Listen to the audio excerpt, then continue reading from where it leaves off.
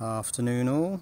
Well, it's a nice sunny day today, so I'm looking at the solar MPPT project, and I'm also looking at the Arduino solar PWM project.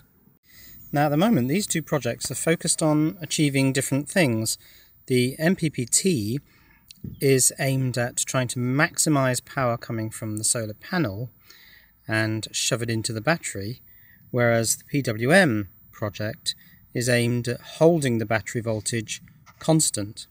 Now eventually, of course, the voltage maintenance algorithm that's in the PWM unit needs to be incorporated into the MPPT, because for this to be a charge controller, it needs to be able to control charging of the battery, not let the voltage go too high. So for example, at the moment I've got the PWM set quite low. The battery voltage is 13.69, but if I increase the PWM control and maximize power to the battery, I can actually get the voltage to shoot up far too high. There it is, over 15 volts. So I'll back that back off. So is it going to be a relatively easy task to take the algorithm that's in the PWM unit and incorporate it into the MPPT? Well, I'm not so sure. Now if I'm playing with the MPPT unit and I've got the pulse width set fairly high, and I notice that the battery voltage is climbing too high, then my natural reaction is just to back this back down to a lower PWM percentage to try and pull the battery voltage back within a reasonable range of voltage to get it back to what is a more normal float voltage. But I'm actually now considering implementing this in a slightly counterintuitive way. What I'm planning to do is, if I'm at, say, a maximum power point of 70% PWM, and I notice that the battery voltage has climbed to a point where it's above float, I've disconnected it for the moment so that that doesn't happen. I'm thinking of actually taking it further up in terms of PWM. Now that will slightly reduce the amount of power, because we'll no longer be at the maximum power point. But 100% PWM, in other words a direct connection between solar panel and battery, may not be enough to bring the battery voltage down from its unusual high. So what I'm planning to do then is to completely change the frequency of the pulses going to the MOSFET. Now in order to make the buck converter work as a buck converter, the frequency needs to be around 15 kHz. But the PWM unit pulse width modulates at around 500 Hz. So what I'm planning to do is take this up to 100%, change the frequency of PWM from the high frequency where this works as a buck converter to a low frequency where the inductor would do virtually nothing, and then start to back this down in terms of percentage, but at this much lower frequency, mimicking pretty much the way that this one works. So this will create an inflection point around the 100% PWM point. Now think about this if the battery is discharged and we're at 0% PWM, and this is from the point of view of maintaining battery voltage. PWM will work in the range 0% all the way up to 100% at 500 Hz. Now if, having climbed up to 100%, we're still not getting maximum power, or at least the battery still hasn't reached its float voltage, we can then go further, as it were.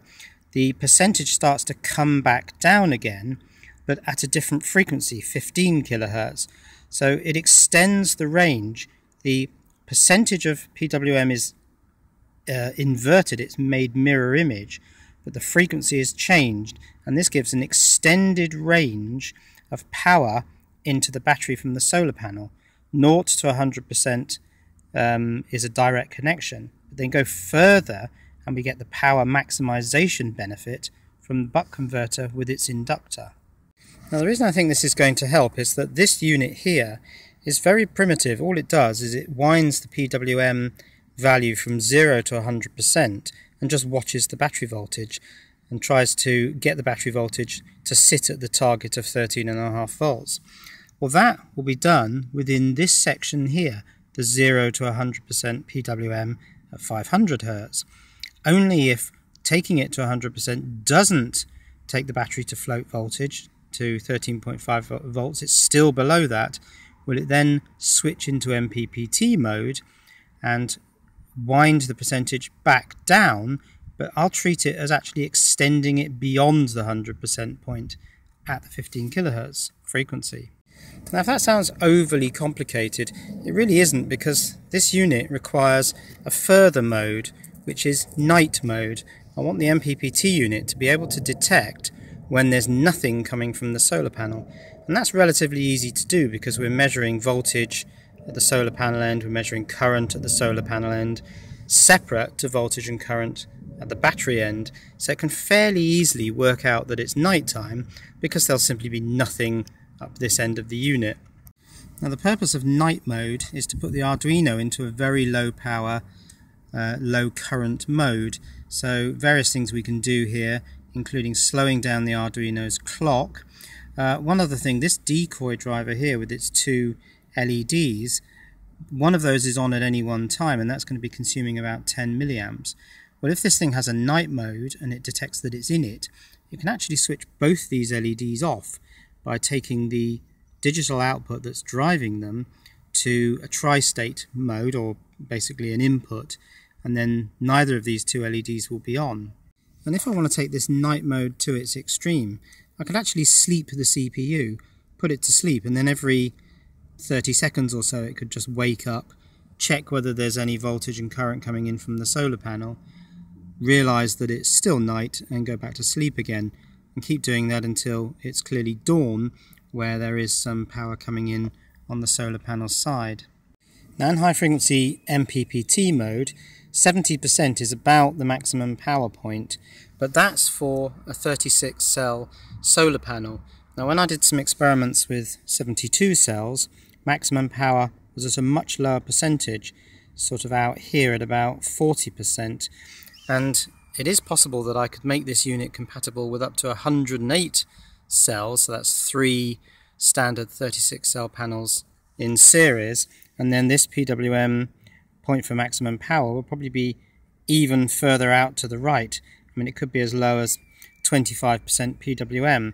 So you have quite a wide range here, 0% to 100% at low frequency for holding the battery voltage constant, and then 100% back down to possibly as low as 25% for maximizing power at the 15 kHz frequency. So I'm pretty sold on this dual range idea, where PWM goes all the way from 0 to 100% at the lower frequency, and that means I can port the simple code from this into the MPPT unit and make it work within this range. Then you flip into this higher frequency mode and take the percentage back down, 70% for maximizing 36 cell panels, and beyond that for maximizing panels with a large number of cells.